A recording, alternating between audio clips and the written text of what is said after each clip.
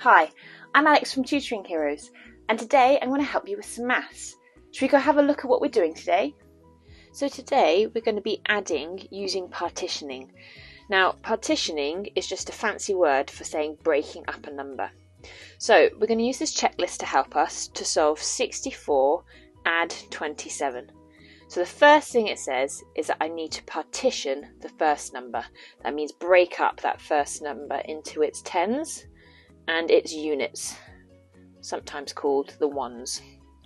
Then it says partition the second number.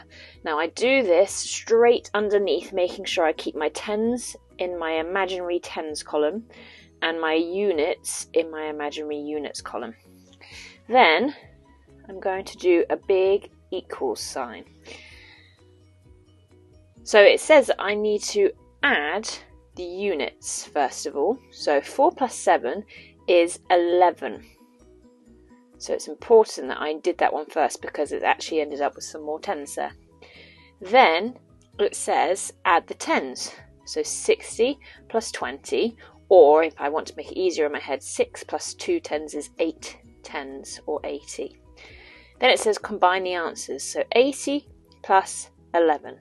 So I do the tens first. So I've got 90 tens and 1 unit.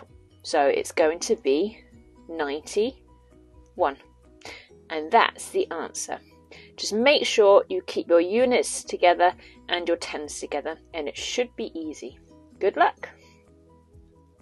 Thanks for watching this video today, brought to you by Tutoring Heroes.